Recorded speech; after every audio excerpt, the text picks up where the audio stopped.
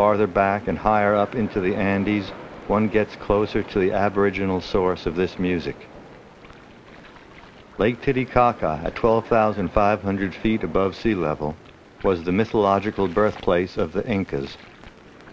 For the people who live by the shore today, it's the center of their lives.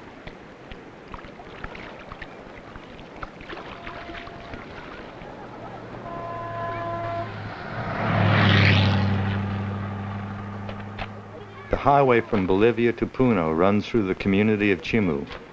On a Sunday, the men and women of Chimu work together to make adobe bricks from the mud and the water of the lake shore.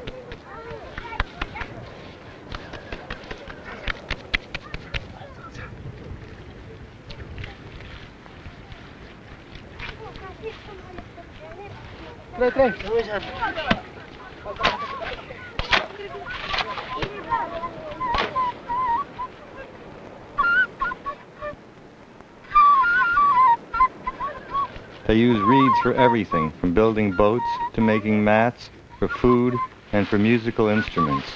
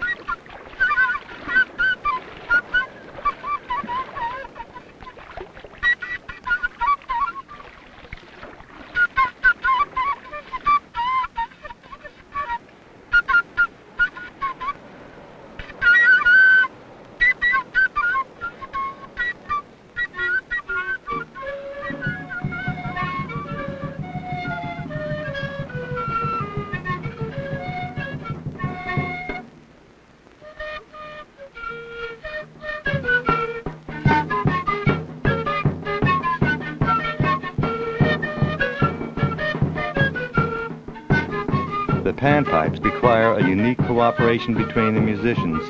Each set of panpipes can only play half the notes of the scale.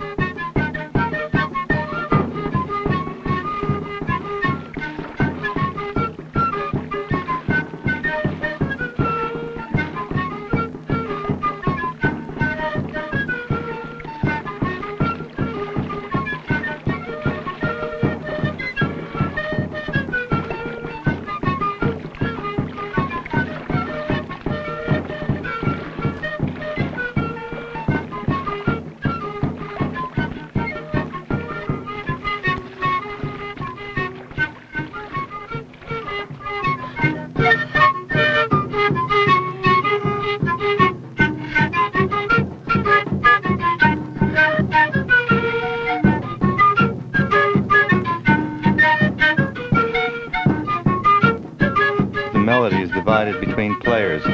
Each musician must keep the entire melody in mind, but can only play his part of it. This manner of playing has been going on for thousands of years in Peru.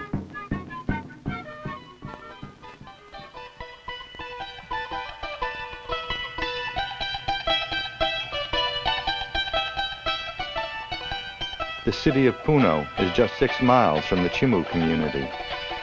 There are a half-dozen bordado shops there, which construct and rent out the masks and costumes used in village festivals for miles around.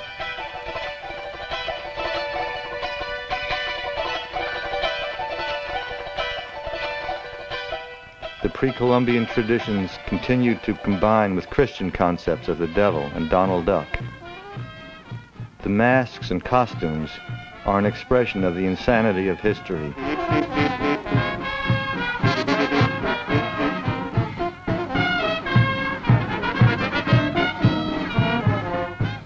The responsibility of paying for the festival falls on one man in the village. He rents the costumes, masks, musicians, and beer. Taking on this responsibility may place him in debt, forcing him to borrow from his neighbors. However, he gains in social status.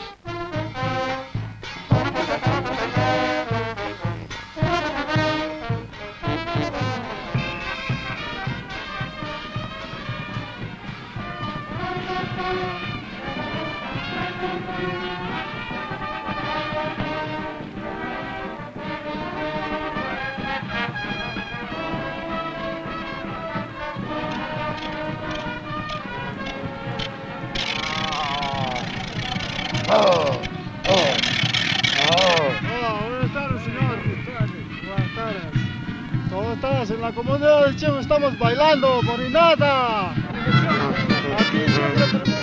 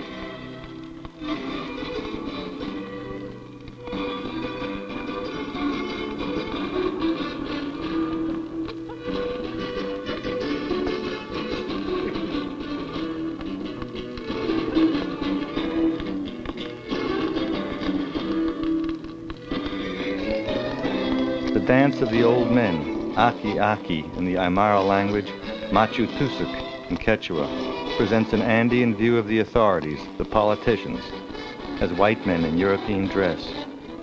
This is the way they've seen us.